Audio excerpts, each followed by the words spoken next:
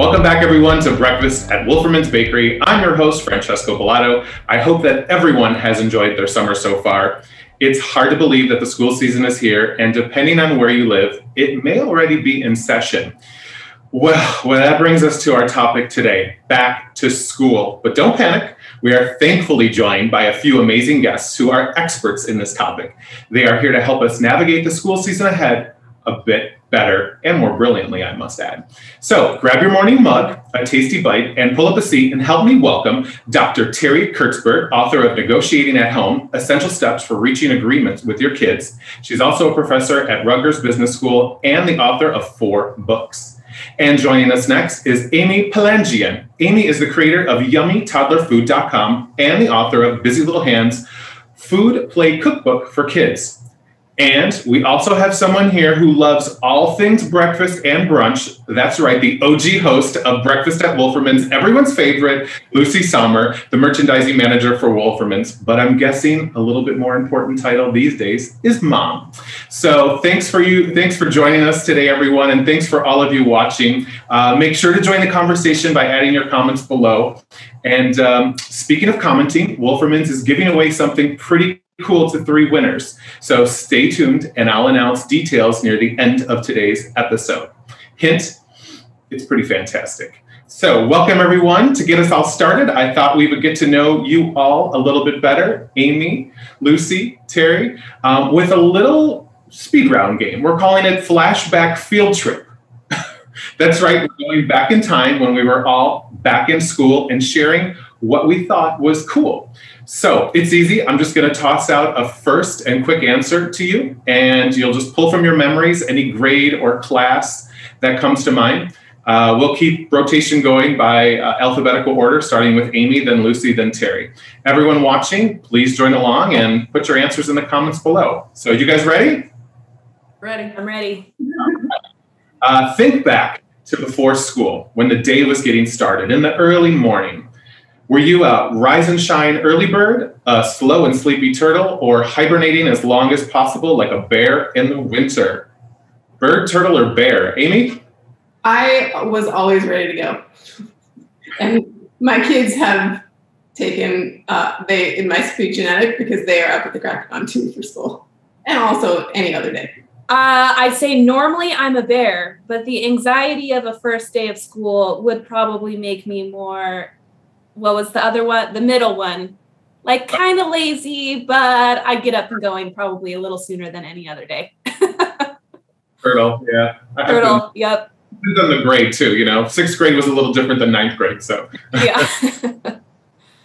How about you, Terri? I'll go, I would say turtle also. I definitely take, those first few minutes are painful, but once you get over the hump of just rolling out of bed, the rest is fine.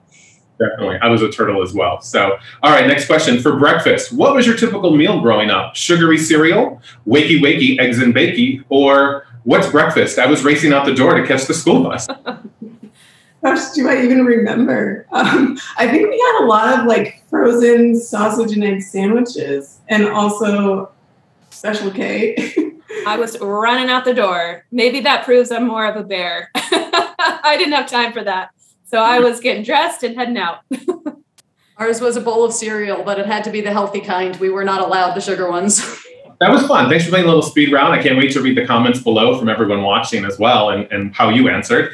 So we're going to stay on the topic of when you were a kid for like one more second here. I want to dig back a little bit longer now with our answers and share, if all of you could share just one back to school moment that you had the opportunity to share with your family. For example, was it shopping for school clothes with your parents? Was it a special breakfast prepared on the first day? Or were you just savoring those last few days of summer like we all are this week on a special vacation? Lucy, why don't you start us off with that question, with that answer? Yeah. I'd say that for some reason, I think even up until, I could drive, I would say the drive to school with my parents was always something I looked forward to, even though it was only maybe 3 to 5 minutes. We were always super close. But for me, it was that special moment of hopping in the car with mom or dad on that first day, just knowing that I'm embarking on a new year. That was always really special to me, just being able to spend those couple of minutes with them before I got a little nervous to get, go inside was just a moment of comfort for me up until I was, I'd say probably pretty old. I mean, even honestly, till college, I think those were definitely some precious moments for me to be able to have some one-on-one time with my parents. That's awesome. That's sweet. Amy?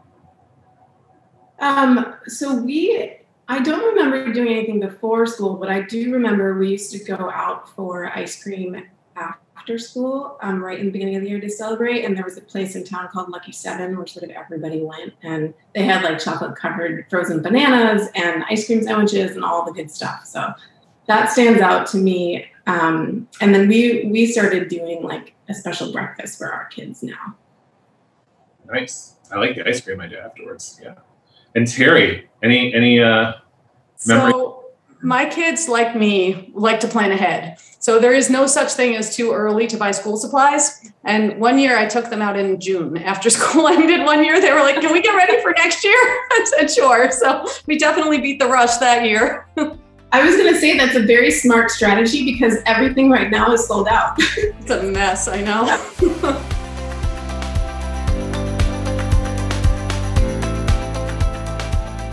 Okay, everyone, let's come back to present day now where we're all adults again. Wah, wah, not as fun, not as exciting, responsibilities, blah, blah, blah. Terri, I'm so glad you're here. I would love to talk more about your impressive book and how negotiating with kids and parenting tips work in your world. Please share with us what the main difference is between negotiating with kids versus adults to start off this little conversation. It is amazing how different it is. So my co-author, Molly Kern, and I, we ended up writing this book. We both teach negotiations in business schools. And we just spent years watching all these people who they could negotiate multi-million-dollar deals at work, no problem. Then they'd go home and stumble with their kids. The toddlers, the teens, they were kind of flattened by all of it and said, I don't know, just do whatever you want, or just resort to because I said so over and over and over again. So we thought there was an opportunity to really look at this, and it really was amazing how many things are not the same. Some of the real differences stem from the fact that this relationship is just really different fundamentally, right? We allow ourselves to be much more emotional. We get much more emotion coming at us from kids. There's also a lot of repetition. They can ask the same thing over and over and over again. There's not the same start and end to a negotiation the way there would be with a grown-up. But we're trying to manage multiple bottom lines at all times. Like, imagine you're negotiating without intending to, you end up negotiating over breakfast, right? Your child asks you for a ton of chocolate chips on top of the pancake, let's say. There's a couple different things going on. First, there's how do I get through this moment without, a total blow up and still get through breakfast effectively and get off to school. That's one. But there's also precedent, right? So if I say yes today, does that mean I have to say yes to the chocolate chips on the pancake every day going forward because what you said last time? And then there's the third big picture level. You are concerned about what kind of grown-up they turn into. So we have all these different competing needs and competing goals that weigh in on trying to figure out any one answer in the moment. It's incredibly difficult. It's not the same story at all. Wow, I will never look at chocolate chips again. There's so much weight. What would you say is the most common mistake then that parents make when they are negotiating with their kids? Is the tone in the parent's voice very important when it comes to that? Speaking to what you were saying about the different fundamental, backdrop that you're dealing with, what's a common mistake and how can they prevent that? Yeah, the tone can be important. I think an even bigger mistake is staying too focused on your own side and not thinking through things from your child's side. So a lot of times we assume that we understand based on the question or the conversation. I mean, we know these little people really well, right? We assume we understand the motivations and what they're really hoping for, but you don't know everything until you ask them. So I'll give you an example of this. My younger child, who's now 13, when he was at that age where he was just about to outgrow the booster seat in the car, he started complaining like crazy, saying, I don't want this anymore. I don't want to sit in this thing. And I thought it was because he was a little on the small side and some of his friends were out of them already. And so he just didn't want to deal with it. And I said, this is a safety issue. This is non-negotiable. Like, you will stay in the seat until you're big enough to sit right with the seat belt. And it took me a while to finally ask him, why are you digging your heels in so much? Just to check. And I was wrong. He was like, the seat's uncomfortable. So I said, okay, how about we get you a better one? And he said, okay, then. And that solved the problem. And then we got the last year we needed in the seat without a problem. So sometimes we're waylaid by our own assumptions and by, this close relationship. It can be deceiving. And it is better to think through what else might be going on and then just ask. They'll tell you. Amy, did you have to negotiate at some point with your child? Or Lucy, you as well? Yeah, I'm like, have you been in my house this week? No. I always find that giving choices helps. Like if I can have like 2 options that I'm okay with, especially for little kids who cannot fully articulate, that can be very helpful, especially when it comes to food. So if it's like this or this with your lunch, it can be a very easy choice, and then they feel like they've got power, which is always a good thing.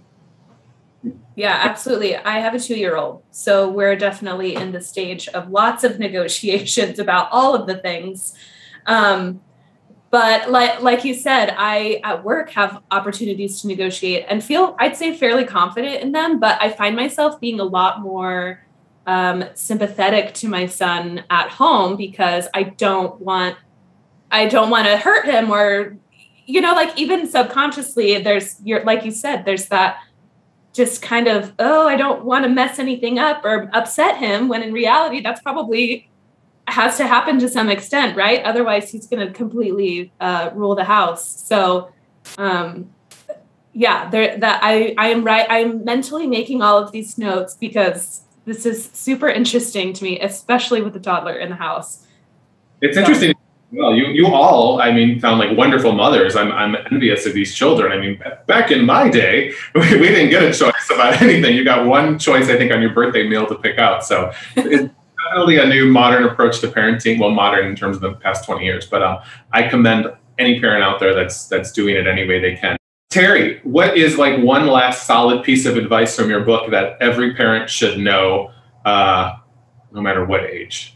Is there a nugget of wisdom you can share upon us? I'm writing this down. Ready to go. Yes, and this is the same thing we tell straight through executive MBA level. The single most helpful idea is to reframe negotiations for yourself away from a battlefield metaphor where everybody concedes until you finally, last man standing gets the day, to every time you have a difference of opinion, it's a chance to mutually solve a problem. Right? You are in this together. You are trying to figure something out that works for everybody. And that mindset shift really changes the way you'll approach negotiations and the way they'll respond to you.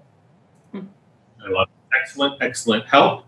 All of your insights, everyone's. I'm going to apply this to my dog because sometimes I have to negotiate. So it's kind of like having a 2-year-old. I actually had a student once who wrote a whole paper about negotiating with his dog, and it was an excellent paper. That's awesome. Yeah, definitely. And everyone watching too and joining this conversation online, if you have any tips to share or anything that works for you, please add them in the comments. It takes a village, as they say, right?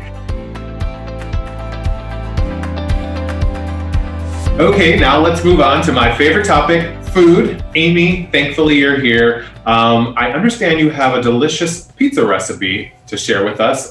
Would you mind taking us through the steps and telling us why that works for you? Sure. So this is English muffin pizzas. Great for breakfast, also great for breakfast for dinner, which is always a hit. You can make them for a whole family at once, or you can do one at a time depending on who you're feeding.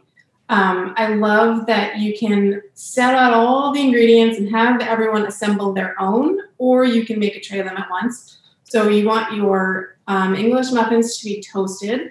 You can toast them on a sheet pan in the oven altogether, or just do one at a time in the toaster. You can do the regular flavor, sourdough. I like cinnamon raisin. The sweetness with the savory is kind of a nice mix. I know it sounds a little bit unexpected, but it's actually really good. So I've got some scrambled eggs here. We're just going to top. If you want to add extra pizza flavor, you can put a layer of pizza sauce. And that will instantly make it taste like pizza. You can also do fried eggs if you prefer fried eggs. Scrambled eggs are a little bit easier to make in a big portion. And I'm going to put green onions on mine for a little kick. Kids may or may not like that, but you can sort of show them the toppings that you have and let them tell you what they want on theirs. And then I'm going to put some sun gold tomatoes, which these are from our garden. We have a ton of them right now, and they're really sweet. And so my kids love eating these outside. So I'm going to put these on. And then I've got some pizza seasoning, which adds extra flavor. It's sort of like Italian seasoning with a little bit of Parmesan in there. And some crumbled crisp bacon. I mean, you can use whatever pizza toppings you like. If you want to go like pepperoni in the morning, I mean, my kids would actually love it if I did pepperoni in the morning, or olives. And then, see if I'm going to make a big giant mess here. But you're going to top with cheese. This is Colby Jack cheese, just sort of nice with the rest of the ingredients. And then, or you can do like a spicy Sicilian Jack, or a garlic one, or plain mozzarella, whatever you're in the mood for. You can also do the minis for little kids, which are a really fun size. And then you're just going to pop this in the oven or under the broiler to melt the cheese. If your eggs are super hot, your cheese will melt, and then you can just go to town and dive in. It's delicious, and I don't know about Lucy and Terry, but I actually made it for breakfast this morning, and I have to tell you, the Italian seasoning was one of my favorite touches that kind of elevated it a little bit. And I think, and I used the bacon, and I might throw a little truffle cheese on here just to see what that does. But delicious, delicious. Did you guys have a chance to whip up something this morning for breakfast as well, Terry or Lucy? Yeah, I did this for everybody this morning. My 16-year-old daughter actually raises chickens in our backyard, so we have plenty of eggs. So this is a fantastic idea for something that's a little bit novel. Mm-hmm. It's nice as a dinner too, because it's super quick and you can use whatever you've got in the fridge, which is really nice for like the hectic back to school time.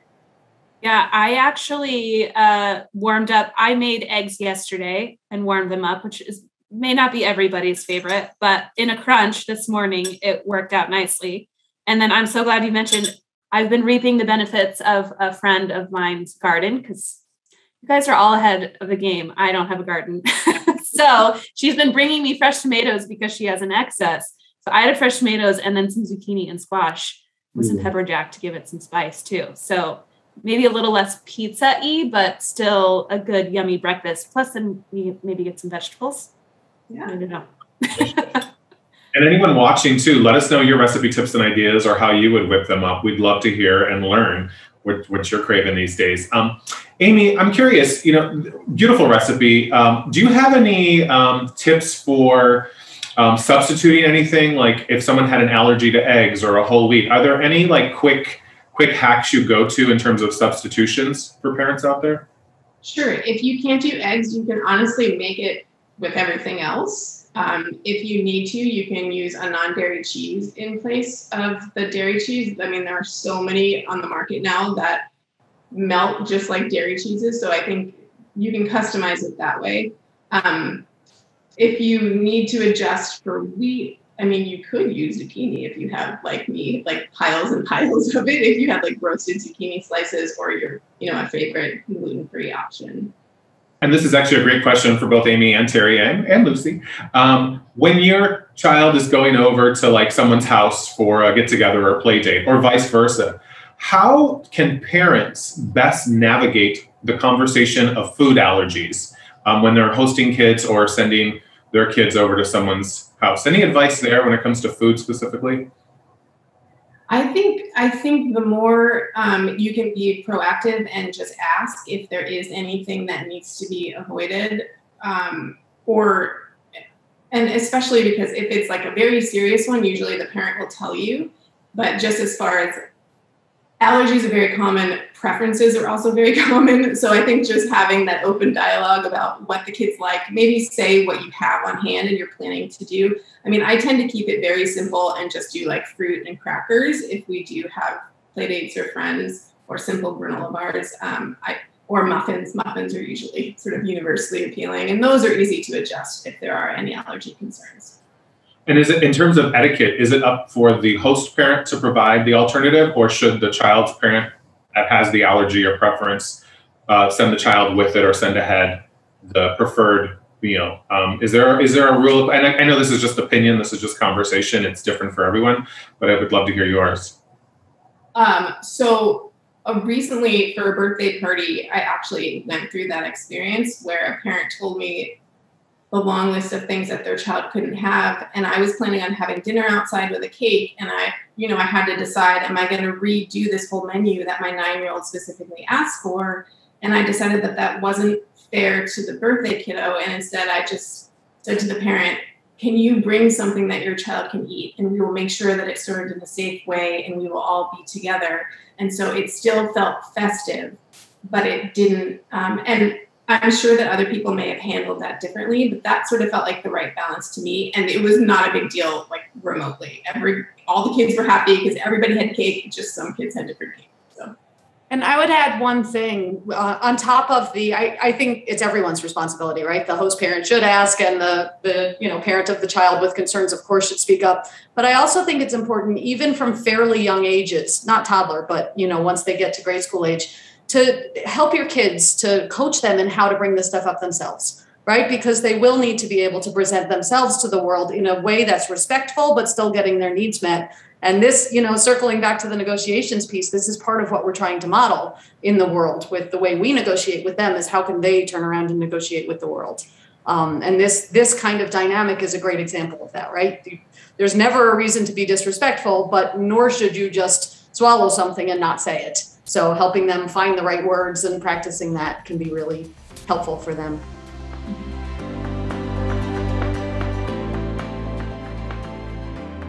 Well, Lucy, the back to school season is here, and I'm glad we had that great conversation just now about allergies, and Amy shared that delicious recipe with us. So with the school season being here and households, well, they're just going to be a lot busier, right? Can you share with us a little bit why Wolferman's is a great solution and choice for back to school time? It's a great alternative to an easy school snack, breakfast, or even dinner, as Amy just demonstrated and we talked about. So I would love to just hear more from you, since you are the merchandising manager there. Absolutely. Yeah, I think that, Wolferman's is known for English muffins, which are great, but we do have a lot of other products that are breakfast items that are super easy to prepare, that are equally as great for whether it's a quick morning that you just need to warm something up and eat it and head out, or an opportunity to have, more of a sit down kind of more special occasion. So it's cinnamon rolls that are just warmed up with some fresh icing, or a raspberry scone, or we even do some savory foods too. So you can get, if you want more of that sit down and don't want to cook, it's a matter of just kind of warming it up and prepping it beforehand so that you can all gather and not have to worry about the cooking part of it. But I just love the idea of being able to make back to school kind of an occasion, whether it's you're homeschooling or you're sending kids off to elementary or high school, or even like for myself, just for preschool, of just kind of having a moment to sit down with kids and family and just kind of making it a special time for them. Like I said, obviously I'm very sentimental. So spending time with my family is, before school was a very special thing. So making it a positive experience for them before they embark on this new year with a breakfast. I just love the idea of whether it's a full recipe like this, or just an opportunity to gather around the table and have a warm English muffin with some preserve on it. So I think that there's a lot of opportunities to make breakfast a special part of that day and that kind of routine. Like Amy said, it became a tradition for them. So there's definitely a lot of opportunities where Wolferman specifically can help fill those traditions for sure. I agree completely. I mean, Wolferman's to me has been the leader when it comes to breakfast. And what I love also is it's so giftable too. You could also send a friend or a family member a back to school, surprise to help them get started on that first week. These days, we all need to spread a little sunshine. And I love breakfast just like anyone else. It's such a ceremonial time of day. And it's that one that one pause where you can share conversation and something delicious. So we want to share something delicious with you watching. As mentioned, we have some giveaway news to share. So I'm about to spill the details. Reply and like the comment by Wolferman's, which will be pinned at the top of the comment section on this event video once I ask it. Okay, guys? So I'm going to ask the question and you're going to reply and like to the comment. Here we go. The question is, what was your favorite after school snack? So write in the comments there. Make sure to like. Wolferman's is going to pin it right about now up there. And in order to be entered correctly, please answer the question and also add in hashtag back to school and hashtag sweepstakes in your reply to enter for a chance to win this classic bread box gift and a $75 Wolferman's gift card. Remember, you also have a gift and the same pinned comment from the Wolferman's account there to accept the giveaway rules. The comment will include the question as well as a link to the rules and details, so make sure to check that out as well. Once again, the prize is this classic, beautiful bread box gift set and a $75 Wolferman's gift card. And if that isn't fantastic enough, they're selecting 3 lucky winners. So that's right, 3 lucky winners will be chosen a week starting from today, August 25th, 2021. So that means on Wednesday, September 1st at 8 a.m. Pacific time, 2021, the winners will be announced in the comments section below. Well, our thanks to Amy, Lucy, and Terry, and all of you for spending time together over breakfast and sharing in this morning's back to school conversation, which was so helpful and important and got me even excited. So please visit wolfermans.com for products and recipe ideas, and make sure to watch out for our next episode geared towards morning routines and taking time for yourself, which we'll all need. So guys, should we raise our mugs? Amy, Lucy, and Terry, let's raise our mugs for a little cheers and a happy back to school season, everyone. Take care of yourself and make sure to take care of each other. Bye-bye.